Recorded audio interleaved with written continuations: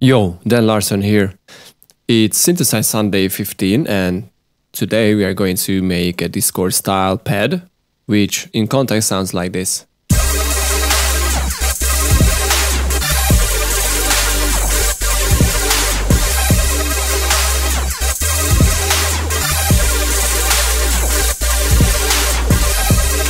It's a really cool but simple sounding pad, but let's see, it has a plus layer which makes it more interesting.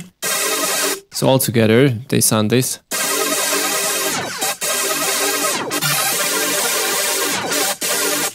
On itself the pad sounds this. But the layer is this.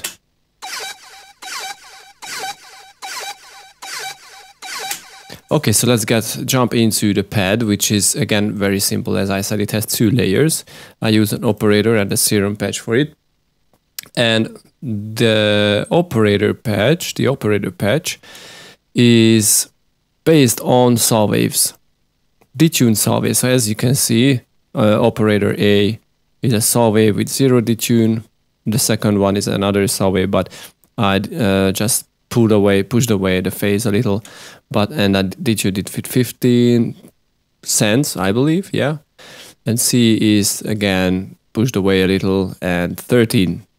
So I stepped forward and modulated this whole bunch, the three saw waves with another sine wave, FM'd it with a detuned sine wave, because as you can see, the routing is like this. I modulated ABC with operator D. So without the FMing, it sounds this.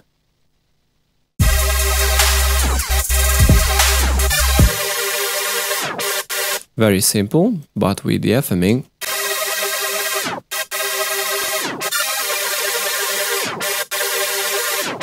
it's a little fuller. So let's go further and let's see what I did. I pushed out the spread a little to make more stereo field wideness, and I cut out the lows because we don't want that in pads. I will use a different pad, a different sound for the lows.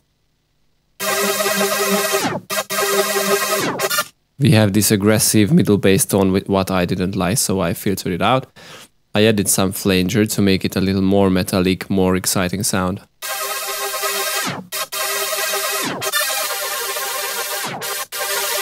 And the chorus, which widens again and fattens up the whole sound.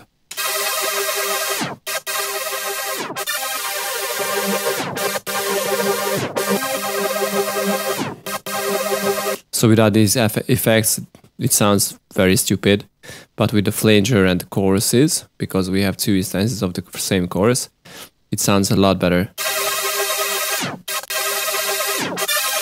Okay, so these are the effects on the operator patch. So the filter, flanger and the chorus. And I just pulled back the volume a little. I use this utility tool. I don't remember why I didn't use this here, but this volume knob here or volume fader, I don't know really. So let's get further and jump into the serum preset, which is the bottom part of this whole sound. And this is a growly, deep, aggressive, monstery kind of bass here.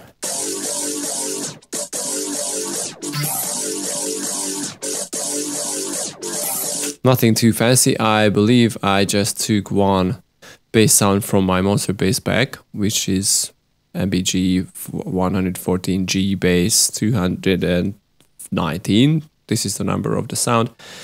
And I just used a pulse width modulation based on LFO1.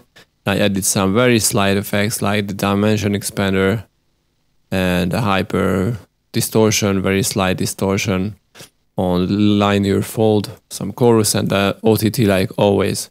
And this is all here on the serum preset. Let's see what else we have here. I like to use a 3-channel frequency split because when I make a sound, in most of the cases it has very annoying and very, ear stinging highs.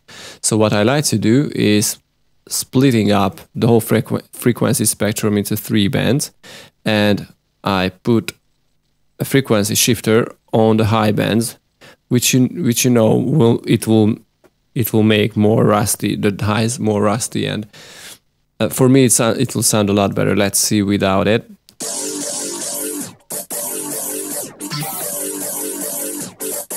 I don't really like these peaks here, so this is why I put a frequency shifter. And those ear-stinging, ear-bleeding highs are gone. So for me, it's a lot better. And I can fine-tune fine-tune the whole settings with these 3 knobs I added. Anyway, some EQing after the bass part. And altogether, I think they sound pretty well.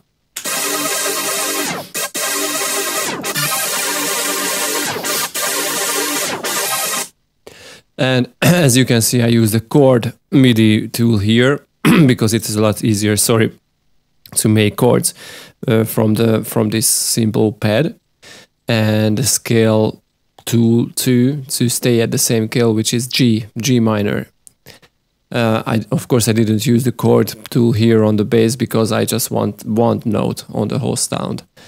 But on the chordy, paddy stuff, we will definitely need a chord tool anyway. So this was the pad. It's a Diskord style pad.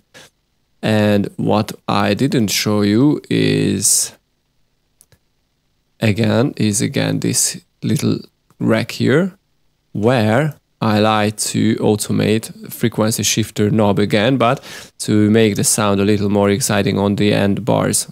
Let's see.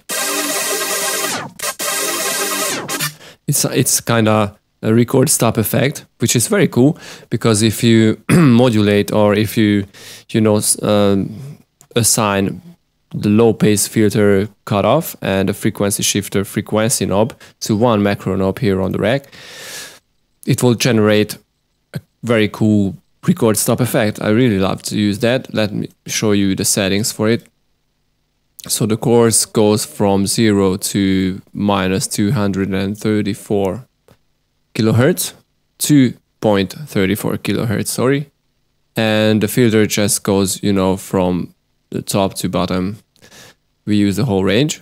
And this is very cool, I think. Record stop effect using a rack in Ableton.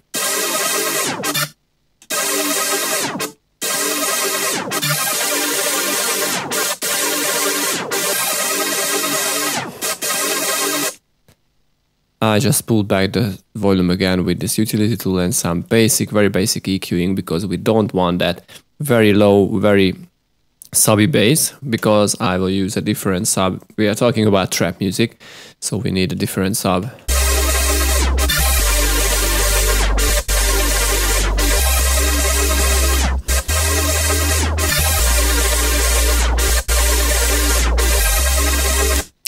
So I hope you enjoyed this tutorial, and if you are interested, please share, like my videos, and if you are really interested, please drop a comment on the comment section if you want to see this sound to be creative, this affects something. Because in the next video I want to show you how I made this sound.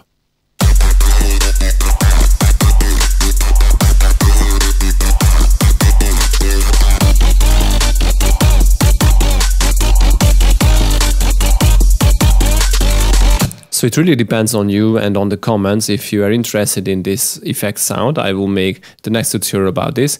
Or if you're not, then this lead sound will come. Okay, so I hope you enjoyed this tutorial. I know I told you this, but see you next time, guys. Bye bye.